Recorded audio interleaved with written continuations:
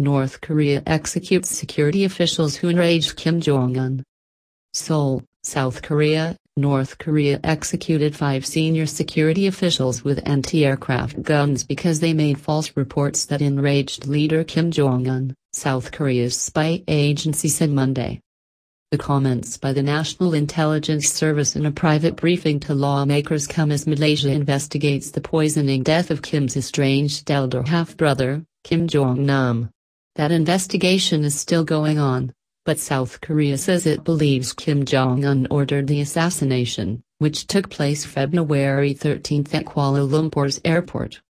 The spy agency told lawmakers that 5 North Korean officials and the Department of recently purged State Security Chief Kim Won-hong were executed by anti-aircraft guns because of the false reports to Kim, South Korean lawmaker Lee Kyeol-woo said. It's not clear what false reports they allegedly made, and the NIST didn't say how it got its information.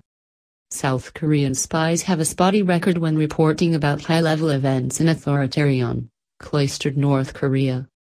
North Korea fired Kim Won-hong in January, presumably over corruption, abuse of power and torture committed by his agency, Seoul said earlier this month.